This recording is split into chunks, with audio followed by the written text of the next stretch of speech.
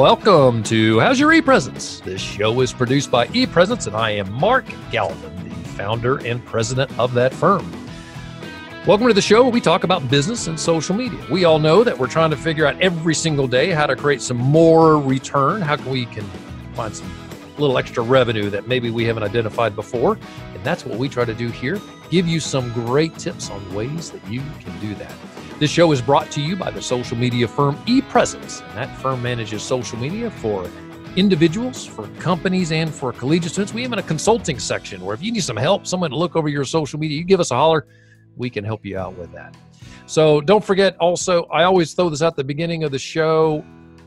We love questions. So if you want to throw a question at me, you can hit me online anywhere. I have a universal social media handle, super easy to find me, ePresence MG. ePresence, M for Mark, G for Galvin.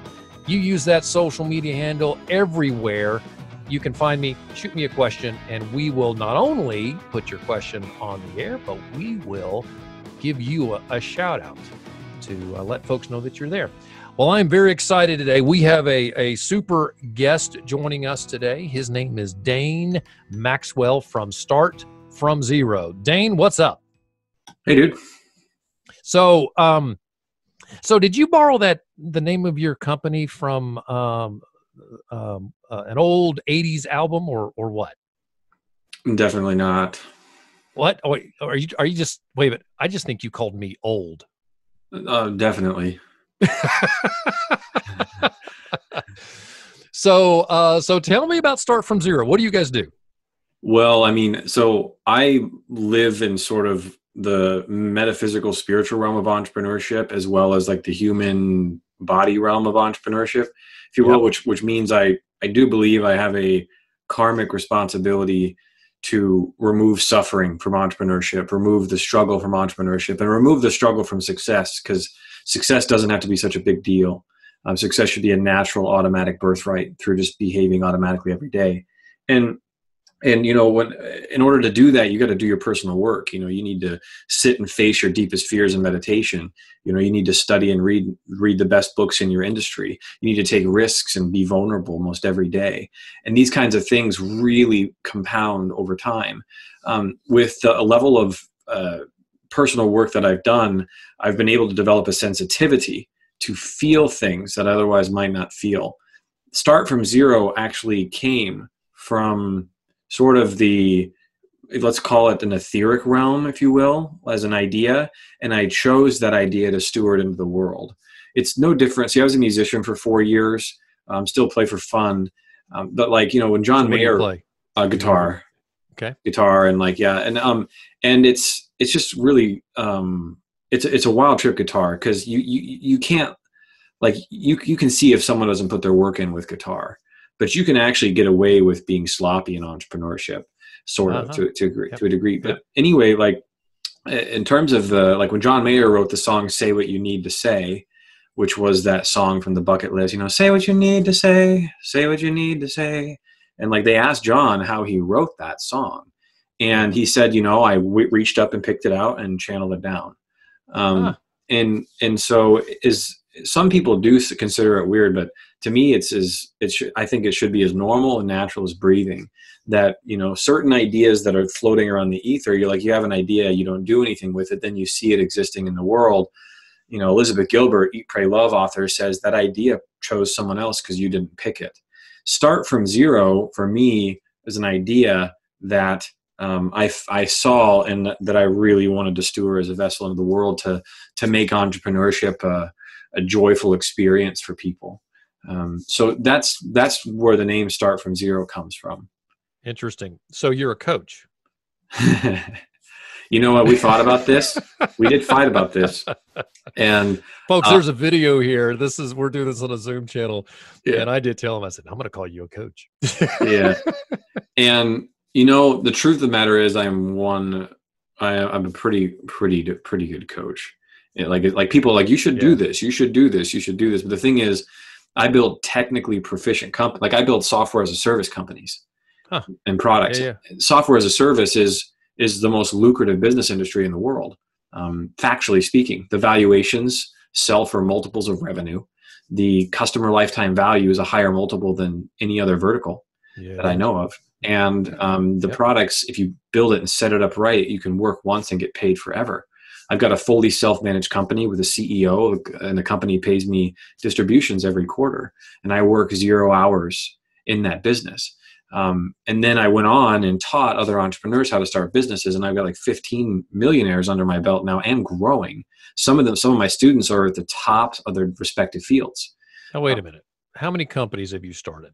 You did. Well, I mean, that I remember, man, and that I remember was 16.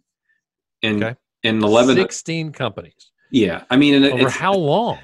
I mean, it's not hard to start a company. I mean, you can have a website and a product. That's what I would that's what I consider a company. Yeah, it's not like a building somewhere, but like 16 of them that I remember, like guitar video lessons, or, you know, referral postcards for realtors, or, you know, stuff like this. I could just try. Did you really referral postcards for realtors? You did do that? Yeah. So like, I was listening to an interview with 2 really smart marketers, and they said the best time to ask for a referral is actually during the sale, not before or after.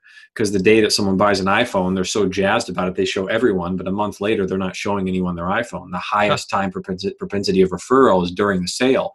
Right. So I concocted a 7 postcard, 7-week fully automated solution where they put their name in, put their credit card in, put the name of their client in and credit card in as soon as they start working with them. And over the next 7 weeks, it sends very thoughtful, playful cards that say, I hope I'm doing a really great job.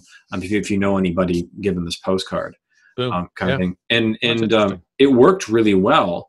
But the problem was that realtors had to modify their behavior to be successful with the product. And, you know, Nordic Track doesn't exist anymore because people don't have that behavior, but treadmills are still around. You know, I did a bunch of different business ideas. So 16 businesses, you said 11 failed. Correct. They were all my own idea, by the way. Yeah. So you gave up on 11 of them. They weren't producing the revenue that you were hoping. No, it was terrible. Yeah, basically. Terrible. Yeah. Okay.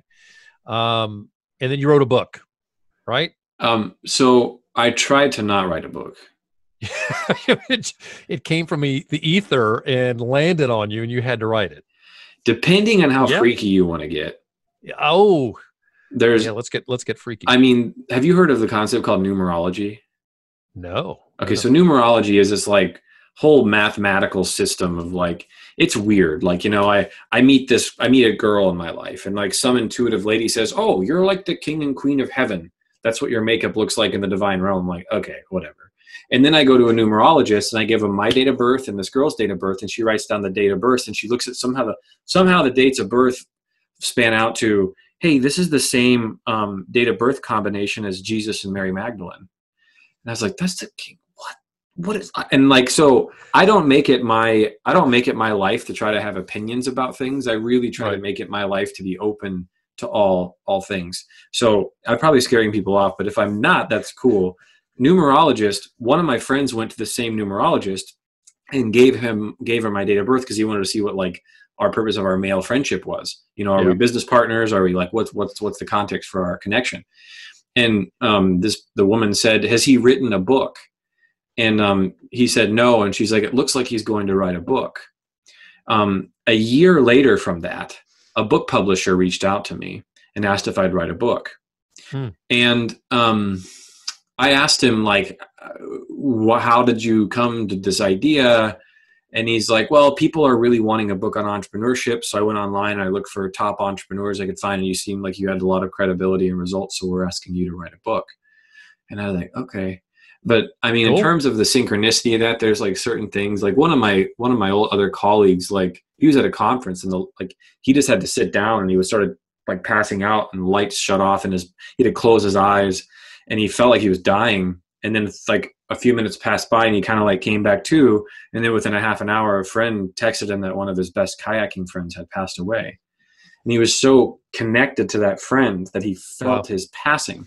Sure. So these things that I'm talking about actually can like in terms of becoming unforgettable with social media, how this all relates is that if you want to be remembered forever, like you're probably not going to forget the stuff I'm saying for one, but it doesn't mean you have to talk about this. But what it means is there are particular sensitivities that exist in every niche industry. sensitivities that people can feel but aren't being articulated or talked about.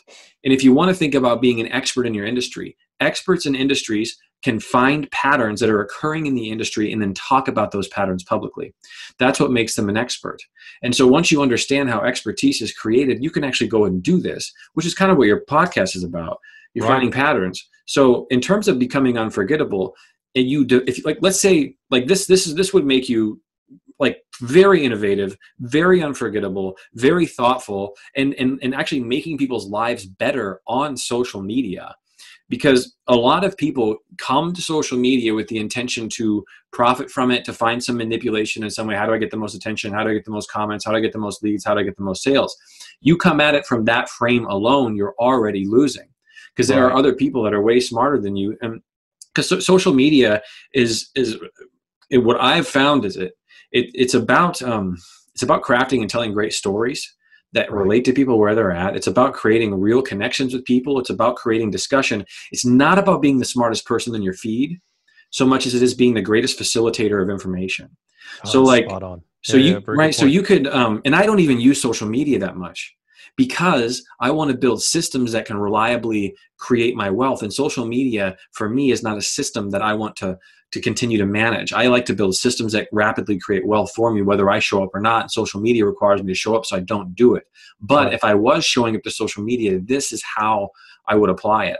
And I would apply it the same way. So like I made a post that was like, hey guys, on a scale of 1 to 10, how happy are you with your life? Honestly, scale of 1 to 10, how happy? And if it's not a 10, what would it take to make it a 10?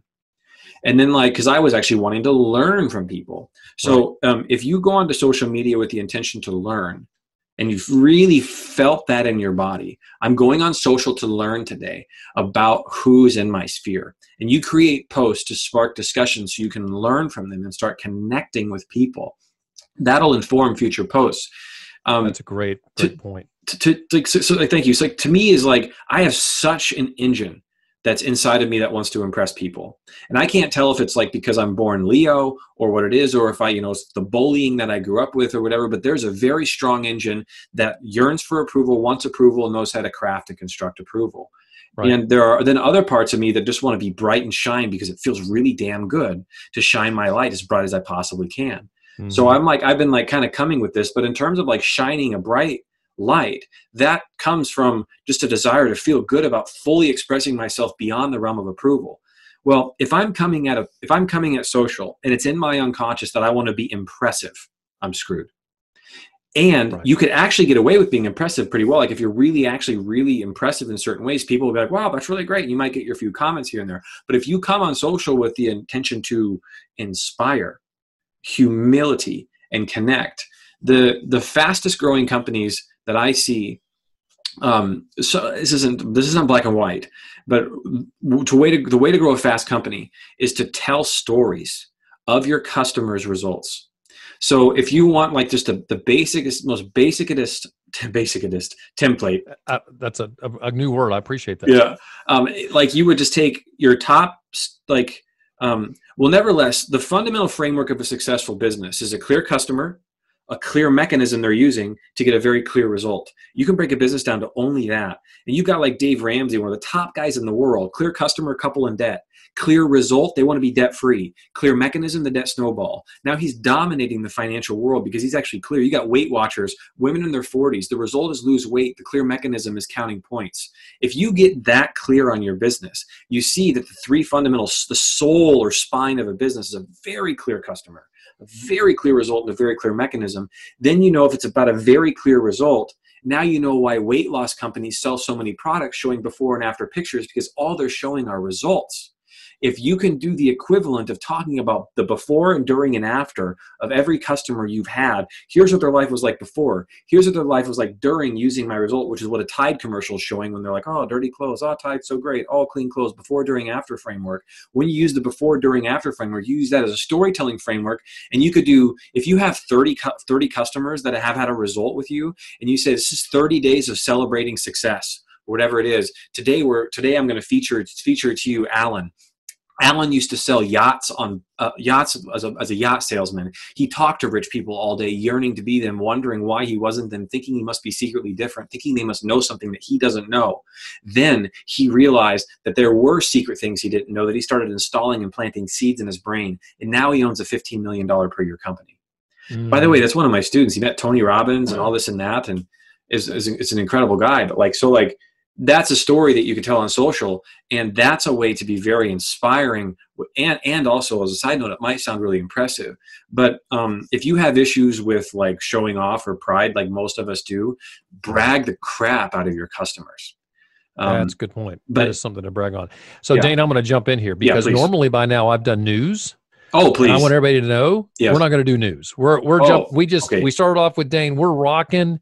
All of you that typically are used to catching some news, catch the next podcast. We're going to talk about the coronavirus and social media, but that'll be in the next podcast. So just for those of you that are used to our format. So Dane, I've got a question for you, actually. If you fire away. Okay, so in terms of like being legendary or unforgettable, is like finding the subtle sensitivities that everybody can feel, but nobody's talking about. So you actually mentioned one before the recording, which is that most podcasters waste however many minutes of your time before they get to the point on their show. Right. That's exactly right. Can you talk about that a little bit? Like how you might turn that into a post? I'd love to hear. So there's, one of the things that you have to do, and you really have talked about this. We have to pay attention to that inner voice, because inner voice means something. And I listen to a lot of podcasts. I have more podcasts on my phone than I care to admit. And for the record, I use the podcast app called Overcast, the best podcast app out there.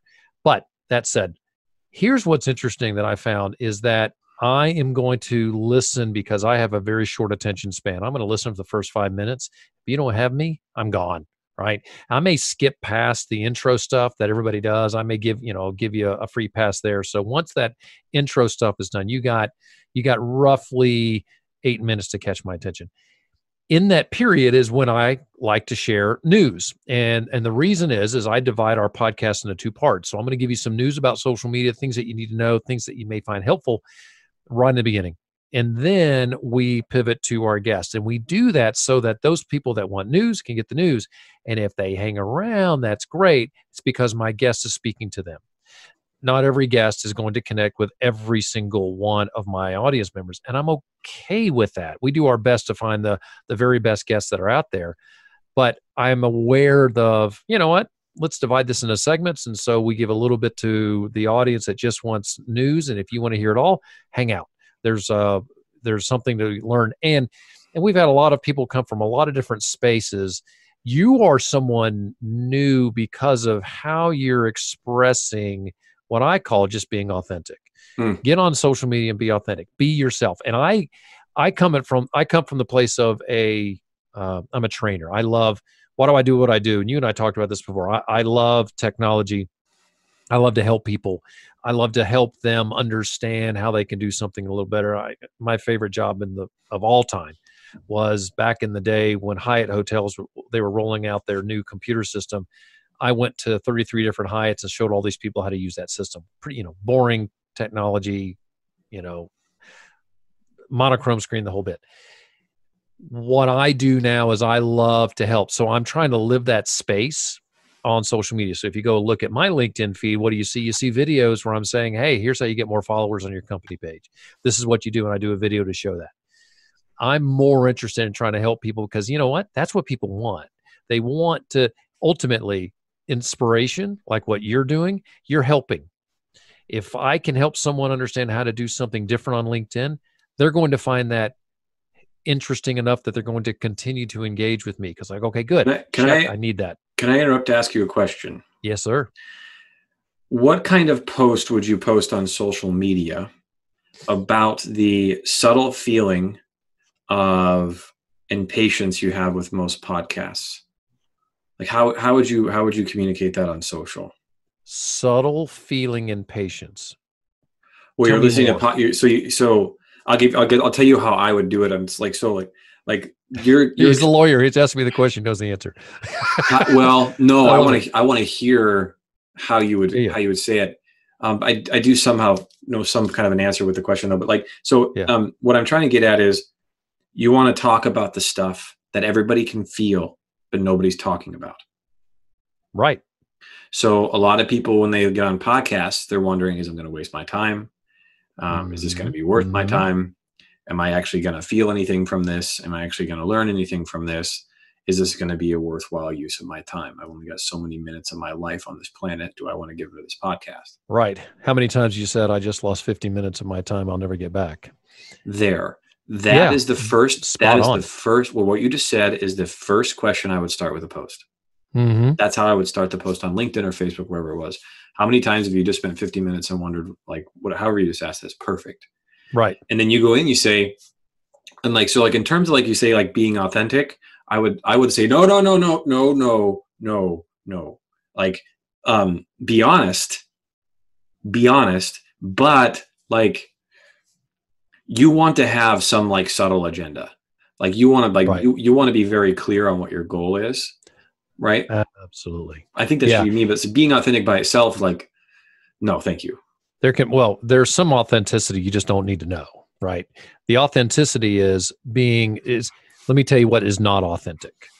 What is not authentic is to go out and to see an article from the Harvard Business Review that you have no opinion on, you just share it and you don't say anything about it. Well, what the authentic thing would be is to read something and say, this rocks. This is so good. This is something I really, really think that everyone should know. And you could go on to your feed, and this is a very professional way of approaching social media, but you see this and you go onto your feed and say, this piece is so great because of XYZ, and you must read this and take the time to read it because it taught me this. So you're if you and I were sharing a cubicle in an office, I would lean over and say, Dane, you got to read this thing. This is awesome, right? This is authentic. You and I, before we started talking, before the show started, we were talking about our favorite drink. I love bourbon, and I immediately thought, oh man, you got to know about this special cocktail that I know of, and I sent it over to you. That's authentic. And there's nothing wrong with that. You can certainly do that also on your social media. Say, I just discovered a fantastic drink. You also have to be aware of who your audience is, right? And that's the other thing, being authentic. And I say, and I mentioned this is so important.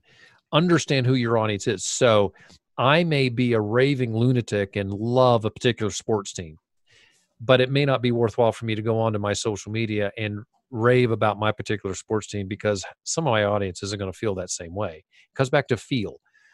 What we need to do is connect to the audience that you want to connect with in a way that is poignant to that audience. So maybe I've decided I don't care to do business with anyone who is in that space, right? Who likes that other team. Great. To talk about your team. This would be great if I was selling jerseys for a particular sports team. So yeah, you should be raving about that team. But it comes back to exactly where you started from. It's feel. We are emotional beings. It's when I land on somebody's LinkedIn profile and I see your profile picture for the first time on LinkedIn, I am interacting with you. We don't think of this way, but we're still human beings. I see a photograph, I am emotionally interacting with that picture. So I make a judgment whether I want to do business with someone based on the profile picture. And that is the ugly truth. And there's a lot of ugliness that goes in with me seeing somebody's photo and me saying in my my feeling is I don't want to do business with this person. Who knows why, right? However, you still need to have that photo. It needs to be there. It needs to convey you in a way that's true. I swear to you, this cracks me up. Whenever I see a photograph of a woman with big hair, I know it's an old photo because nobody has big hair today. And so you need to have a current photo for that reason. I need to be able to catch your photo and say, yeah, this is someone that, yeah, they're current. Yeah, this looks like, what I think they would look like. And yeah, I want to do business with them because they are approachable. It's hard though. And because some of it's uncomfortable. And the uncomfortable thing is we get on the social media and we see a lot of things we don't like. We see self-promotion that is just ugly, right? So you could say to me on your social media, hey, you should call me because I can help you make $1 million. Well, I'm not going to because I think you're full of it. That's too forward, right? Maybe you can help me make $1 million, right? And chances are you can, but I'm not going to respond to that because I think you're full of it. Anyone that's going out on social media, call me because I can help you make $1 gazillion. Okay. That's just fantastic. I'm not going to respond to that, but touch me in the way you mentioned before, hit me in the feeling piece where you're asking a question, where you're being honest in a way, say, hey, this is a poll. I'm trying to get a feel for what everybody thinks. That's honest. And you have to phrase it in the right way. It cannot look like you're baiting me. And that's also something people do on social media. No baiting. You don't need to have a baited question that looks like you're just begging for attention. It's got to be real. And that's hard. That is very, very hard. And people have to work on that. It is, let's be honest though, social media is a great way to stay in front of people. It's a great way to stay connected to people that you're not in front of every single day. I just saw the stat yesterday.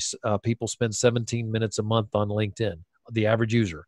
Okay. So in those 17 minutes, is Dane Maxwell showing up on somebody's social media feed that he may want to do business with, defined, right? Whatever that means, to doing business. So to me, it's absolutely fascinating. And there's an emotional piece to it. And you're spot on. You're a musician.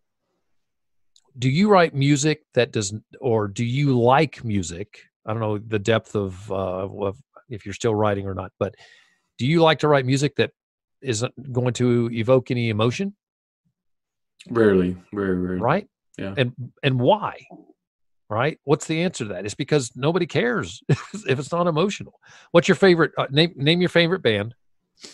Oh, favorite band? Yeah. Musician? Ooh. I don't, no one's really coming like, no one's really like, I love the energy that Avicii does. Okay. Oh yeah. Really like what he does in his music. So that is it's an emotional pure transmission of a feeling. Yeah. Yeah. Pure feeling.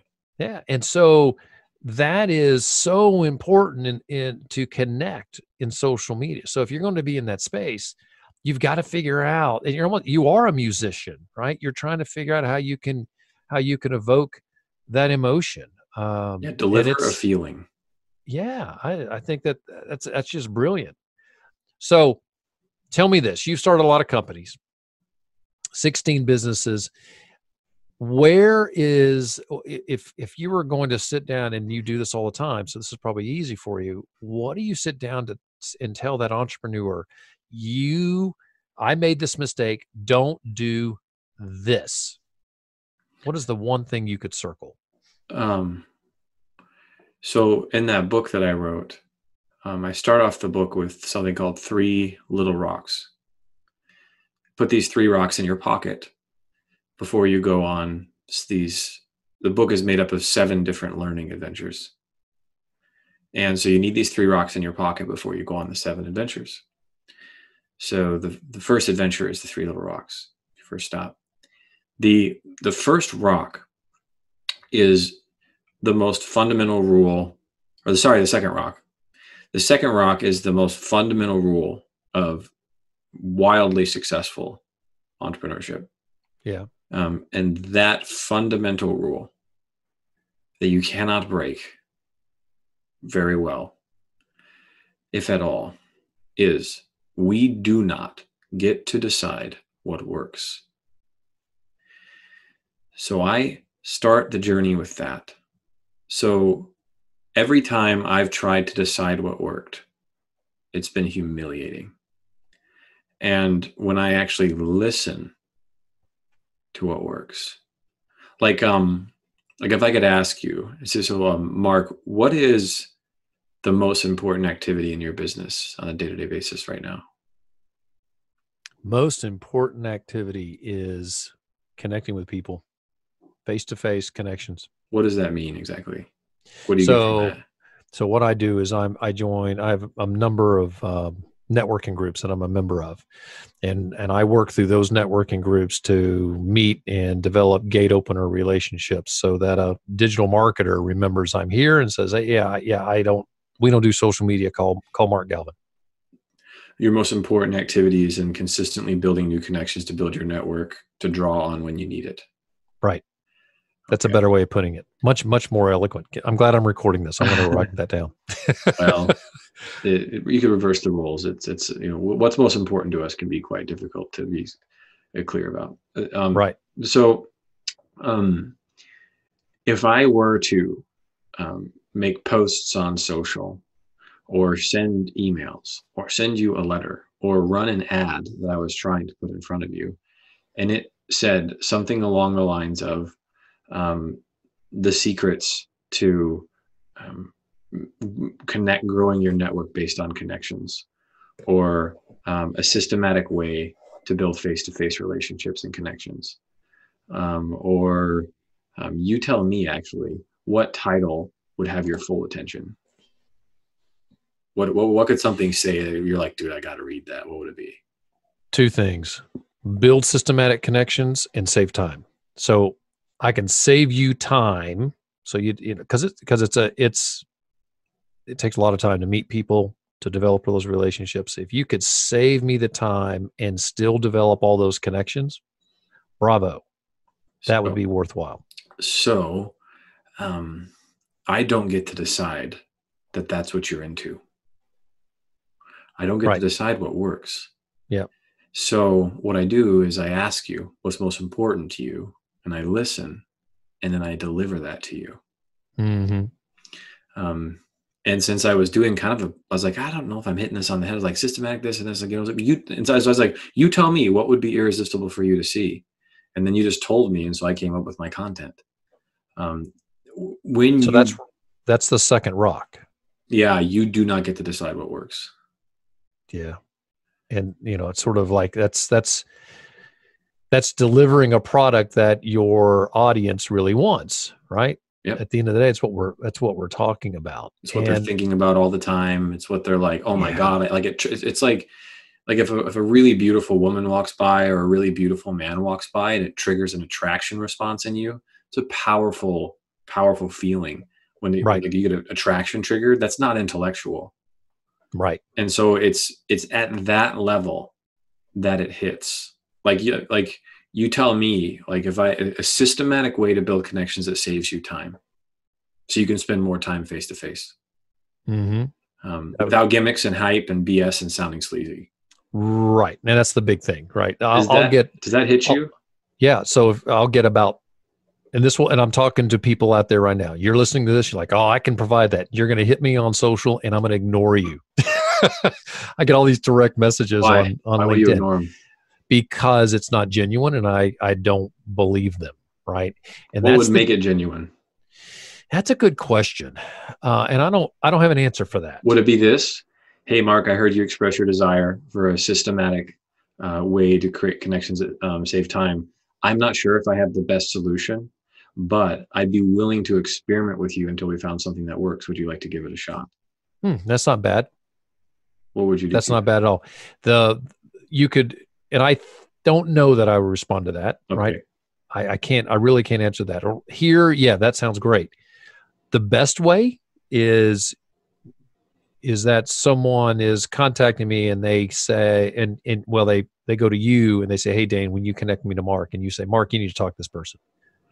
That is so important. And that's connections, validate other connections.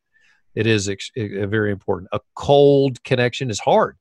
And that's where there needs to be some, longevity to a relationship. Watch this now. So you come to a website and it says cold connections are hard to make.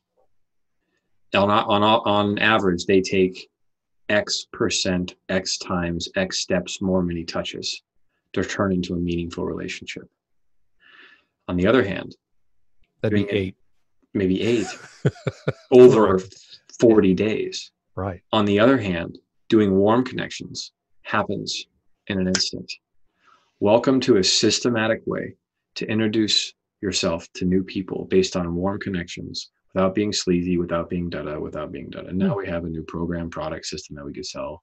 Yeah, that's good. And try out. But it's using your words by listening to you, because I don't get to decide what works. But that you're listening for that ping. And like when you said cold contacts are really hard, boom, that's what's in everyone's head. Yeah. Like when you said when you said, when you look at a picture, you decide if you want to work with them or not, I'm like, oh, I've totally done that, but I have not been aware that I've done that. That's been something I felt that nobody's talking about. Right. And that made me learn something from when you shared that. I was like, wow. And now I started appreciating you even more for sharing that. And it was like, wow, this is something I really learned from Mark. And he explained something that I feel, but no one's really ever talked about. Right. And so, I mean, you start doing this stuff. And so the way that you get really good at this is to do the stuff that most people don't do, which is to build metacognition through meditation. And I don't do a very good job at that, but it's like where you sit down and you're like, I want to get out of here. You would label that feeling. Then you're quiet. Then you feel your neck tense. And so you just label that sensing. Then it's quiet. Then I'd feel pleasure, and I would label that feeling. And this metacognition is actually a skill that's built. It's a metacognitive skill. It's thoughts thinking. It's thoughts that see thoughts. It's a way to see your cognition, see your thoughts from a meta perspective. You build that, you will start to see the things that most people aren't able to see because they haven't built that metacognition. Now, what's that? That's fascinating. Yeah, it's a way to go, man. Yeah. And we are the center. I am the center of my own reality. We are all the center of our own reality. We are only and always ever experiencing our own mind. I think that you're making me feel a certain way. But actually, I'm experiencing my own mind. I'm not. Right. There's nothing to do. So like so if you think you're getting away with something, so like you're fooling someone, or you're only fooling yourself. We are only always experiencing our own mind. What that means, we want to develop a great relationship with our own mind, which is extremely difficult. Very, very difficult. Like sit down to meditate, and most of us will crawl out of our skin. The secret then is actually to hold crawling out of your skin while you sit. So you sit down and you're like crawling out of skin. You go feeling, and you don't move. And like, I don't want to meditate. I don't want to meditate. So then you sit down and actually hold the desire that you don't want to meditate while you're meditating, but you actually hold it. And then you start to see that you can hold all these experiences. And then you start building this metacognitive layer that starts to notice all these things that no one else notices. Then you become unforgettable. Then you can talk about things. So like when you talked about that picture thing that everybody looks at, that's an excellent example. In the book, The Second Rock, the first rock is to make sure that you build equity every single day that you're alive. And if you build equity every single day while you're alive, if you say you build equity every single day for the next 10 years, ownership in something, which means you have an asset producing income for you when you stop working. If you build equity every single day in something, whether it's, you got a blog post that will be read for 10 years to come, you've got a podcast that you make money from in some way, you've got a book you've launched, you've got a product, you've done something that builds equity.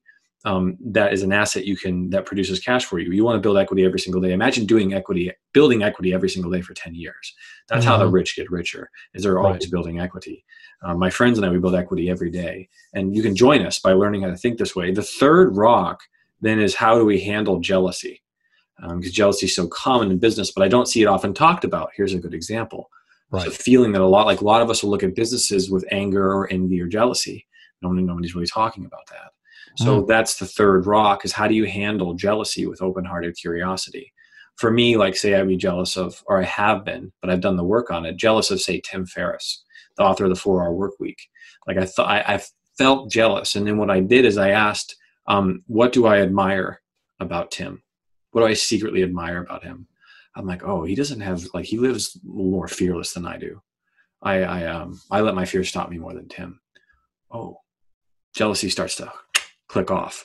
So if you're in a state of jealousy, it can, for me, I built $2 million businesses, and then I plateaued and I crashed because my self-esteem couldn't handle the success I built. My self-image crashed. So I went down into a lull for a while. And I'm just now coming to grips with how gifted I am. And I think we should all come to grips with how gifted we are. And I think we should all be able to openly talk about our gifts and appreciate our own gifts. Right. So, like I wrote down during this podcast, I was like, you know what, I'm going to start giving myself permission to be brilliant. I want to give myself permission to be brilliant. And when I do that, I get a part of my psyche that wants to attack me right away. Stop, shut up, Dane. Don't, nope, nope, nope. But I have the metacognition to see that and not identify it and actually stop. I can see that's thoughts going on, and I'm still going to decide permission to be brilliant. And where do I pick that up? I pick that up likely in many places, one of which is sitting down in meditation, feeling something that seems like I don't want to do it, and holding that I don't want to do it while I do it. And then you get into like things like procrastination, like, you struggle with procrastination. You can actually hold the experience of procrastination while you're doing it. You don't actually have to fight it. So man, brilliant. So these three rocks in this whole book, actually, it walks you through the structure of how to become a profitable entrepreneur in your thinking. So you won't be dependent on Shopify. You won't be dependent on like Amazon. You won't be dependent on LinkedIn. You won't be dependent on Facebook. At the fundamental core of your heart, you'll be a profitable creator. And it gives you the identity work, the self-image work to support that, obviously, because I struggle with this. So it's a very big part of the book. And then it's got these thing called the 4 brains. And when you build these 4 brains, most entrepreneurs don't even have all 4. But when you build all 4 of these brains, you just profitably create in like in an automatic way. And then after you get the 4 brains, it maps through 7 different skills, like how to start thinking like an owner instead of trying to be an expert. Very big, important distinctions. And then when you go through that, it goes through 15 different examples of employees who all transitioned and transformed from employee to entrepreneur in 4 years' time. These guys are all now owning their own business. They're no longer employees. In addition to these employee to entrepreneur profile, it shows the customer, the pain they're solving, the solution they created, the offer they made. It shows a 26-factor analysis of their personality, so you can see underneath the hood of what makes this person tick, so you can't get caught in like judgment or comparison and thinking they're better than you or you're better than them. You actually know what's underneath the hood of these successful entrepreneurs. The book is this gift to humanity, this enabler of entrepreneurship, so that entrepreneurship is a source of pleasure and joy and success, and not this struggle to make it every day. Because I would really like to make making extraordinary amounts of money very ordinary, and I'd also really like to make that. Thanks. And I'd also really like to make being successful not such a big deal. Imagine how many more gifts you can give to the world if you can actually be automatically successful, if you will. Like if you're not waking up to struggle every day. I think working from joy is the next great frontier. Last thing I can say on this in terms of like if you look at Arnold Schwarzenegger's muscle tone, his muscle tone when he was a bodybuilder was gorgeous. And when you look at when he worked out, he was smiling and he was happy when he worked out. It didn't look to me, and I don't think he was working out from a place of lack or incompleteness or like there was a hole. Most people go into the gym to fix a hole. I don't like my tricep. I want a tricep. It's not unhappy with my tricep. I'm unhappy with my tricep. I'm unhappy with my tricep. I'll be happy with my tricep when. And you can actually see it show up in the muscle definition of the body of someone who works out from a place of survival and like unhappiness, and someone who works out from joy. And the thing about joy is that unconditional joy without any external condition, is a real happiness for no damn reason at all. It makes you a really powerful person. And when you can actually learn how to access that place. And so I think that working and living from joy will be the next great frontier of life and humanity. You're talking, and ironically, you're talking about something that's a subject of a book that I'm in the middle of reading, and it's called The Big Leap. Have you heard about this book, The Big Leap by Gay Hendricks? Yeah. I actually hit an upper limit while I was reading, so I stopped. So you're familiar with that. Oh, yeah. And there's a limiting piece to it. And you kind of suggest that, allow yourself to be successful, allow yourself to recognize those things. And I read about 3 books at a time, and I don't know that I ever finished one of them. But that I was the first time I've kind of heard that we do limit ourselves in some way. And I thought that was an interesting concept. Well, I hate to do this. I'm enjoying this conversation so much. We are way over time, but I think that everything that you've shared today, Dane, is pretty darn cool. And I think it's worth letting our audience hear more and more of this. Tell everyone that wants more. How can they find you online and or on social media? Man, I mean, I would say if you're listening to this and you're open to it, like put your hand on your heart. And like take a moment to connect with your heart and like realize the beauty of your heart like wanting a better life or wanting more, like, I think the greatest gift we could ever receive is the gift of our own heart. Like the greatest gift, not our kids, which are huge gifts. I have a child, not our partner, which is an amazing, like our greatest gift is our own heart. Yeah. And so first, just do that. And like, in terms of like connecting, like I'd love to hear from you. We all deserve to have great lives, and we all deserve freedom. We all deserve freedom as a birthright. And if the insidiousness of our culture has conditioned us to think otherwise, then we should really transcend that with love, not to prove anything or anyone wrong, but to demonstrate love. You can get go to startfromzero.com to see everything that we're doing, but also I'd like to give people a free book excerpt to see if they want to read that book. Check out a book excerpt. You can do that at startfromzero.com/ePresence. And that'll be a special URL just for your listeners. There's no email capture. There's no gimmicky email capture to get the excerpt. Just check out the excerpt. If it speaks to you, please pick up the book. Like the book's like a love letter to business, and it's designed to inspire the most scared hearts. And it can reboot if your current business, like you at the beginning of the podcast, you said, we like helping people find new sources of revenue. I was like, that is like one of my favorite things to do. And Start From Zero is a framework to rapidly add revenue to your life. Bravo. So that is startfromzero.com/ePresence. Yes, sir. And you've got a book tease there. And if someone likes it, woo, it's tease. If someone likes it, they can get the book straight from there, right? Yeah. That's cool. It's a tease. Yes, that's good. Was a better word than tease? I kind of like tease, right? That's you were talking about, a good looking person walking by and you're looking like, okay, that's a response. I think that there'd be a response. You pop in there and take a look at the book. That's a good thing. I'd say my intention with that book was that the section given would be complete in and of itself. And if you liked it, you'd want more. There was actually no intention that I can track that was wanting to, I could be full of crap. Maybe I was trying to tease people.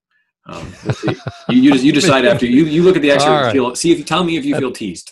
Leave that. That's up to us. And a tease isn't bad, right? I don't think that's. Thank you. Okay. Thank you for that. Yeah. All right, man. Well, Dane, thank you for being with us today. I truly appreciate it. What a great conversation. I think that and I would consider this a bit of a tease. You gave a little bit of info on ways that folks can make themselves better at business in a way that's not just, hey, make sure that you are investing here or investing that. There's more of a deeper investment here. And I like that. I think that's very valuable. So for everyone out there, thank you for joining us here on How's Your ePresence. We broadcast live. Remember this. We broadcast live on the third Thursday of each month, 3:00 on Business Radio X. You can go to the Gwinnett Studio and catch that live show, or we're on all the social media channels, all of the podcast channels, including your Amazon Echo. Dane, this is funny. I like to get news out of my Amazon Echo. And I can't tell you how many times I've sent a note over to ESPN. I think they have an intern that's driving that channel. Somebody was just talking in the background. They didn't actually drop what they were supposed to. So that's the fun thing about Amazon Echo. You get the raw thing. But check it out. You can find us there. If you would like more about ePresence, you can find us at ePresence.me, ePresence.me, because it's all about you. And we are really interested in trying to help you succeed. Or our social media handles, just like our website, ePresence.me. We just dropped the dot. Well, Dane, thank you so much for the time. I do appreciate you joining us. I am Mark Galvin, and this has been How's Your ePresence? We'll talk to all of you soon.